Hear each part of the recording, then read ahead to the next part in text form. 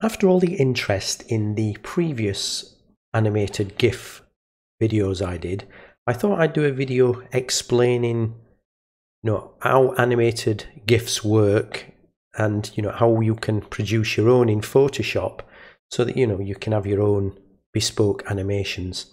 So here we are in Photoshop, and we've got an animated GIF here. And if we look at the bottom here, we've got the timeline, and what it's doing, this is showing us all of the different frames of the animation, and they all correspond to a particular configuration here.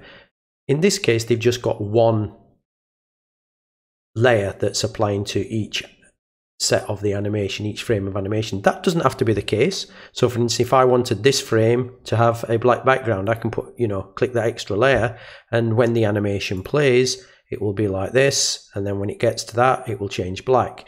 Okay, so that is how it works. But let's go through how we would produce our own. So I've got a canvas here, and the first thing I'm going to do, if you notice, it's a solid white, and you can see we see a little lock icon here. I double click this and click OK. It now turns it into a standard layer. So I'm just going to use the magic wand to select the entire layer and press the delete key.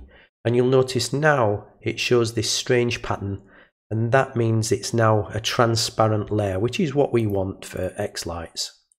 Now, all I'm going to do, I'm going to get an image. So I've got an image here. I'm going to select all of that and then copy, and I'm going to paste it onto my canvas. So I'll put this here. Now all I'm going to do for the demonstration is show myself moving this elf across the canvas. Obviously I could, move its legs and mess about with the position of the fingers, redraw those and that sort of thing, but you'll get the idea. So this is going to be our first frame. So I come down here and I'm going to say create animation frame, and you can see it's created a little picture here. Now what I'm going to do, I'm going to duplicate this layer. I drag it to this plus icon here, and I've got another layer. And in this case, I'm just going to drag my elf just a bit along and hide this layer. And now if I come here, I can click the little plus button, and I've added the next frame. So I'll duplicate again, move it across a little, hide the other layer, add, and then I can keep doing this.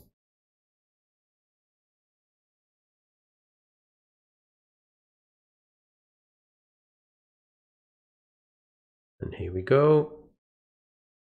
And it's worth leaving the other layer visible initially so you can actually see what the previous animation looked like, and once you're there you can do this and then add. Getting close now.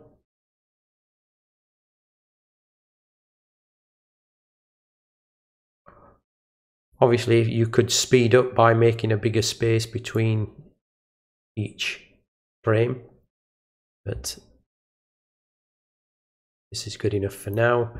And plus, and I'll just do one more frame.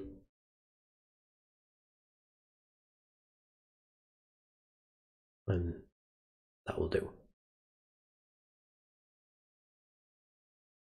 And now if we play our animation, you can see we have an animated GIF. At this point, I just want to make sure that I've got them all set to dispose.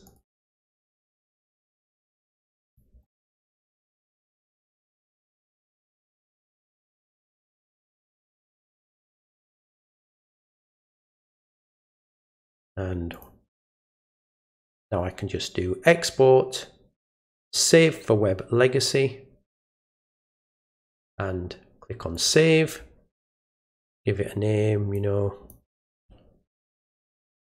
animated elf. I'm just going to put it on my desktop, save, bit of a typo there.